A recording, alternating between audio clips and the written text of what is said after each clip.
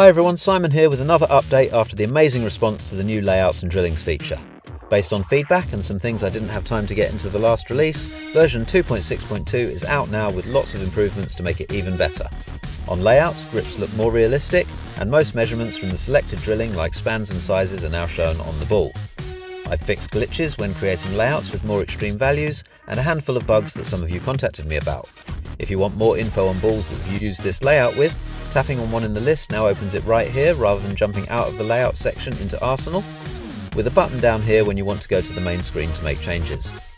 Over in drillings, rather than just a name, there's now more info in the list like handedness, thumb or no thumb, and the PAP, and the same quick pop-up for viewing a ball.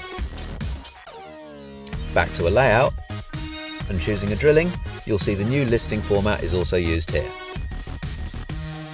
Lastly, in the bowling ball arsenal, when you view one of your balls that already have a drilling and layout added, the details are right on this screen, and again we can take a quick look by tapping on them with the option to jump to the full version in the layouts or drillings areas. Likewise, when editing a ball, you now see more than just a name when choosing a drilling and layout. So, alongside a few performance and usability improvements behind the scenes, that's what's new in version 2.6.2. It's out now, and as usual you should find your device updates automatically sometime over the next few days. Otherwise, just search on the App Store and look for the update button.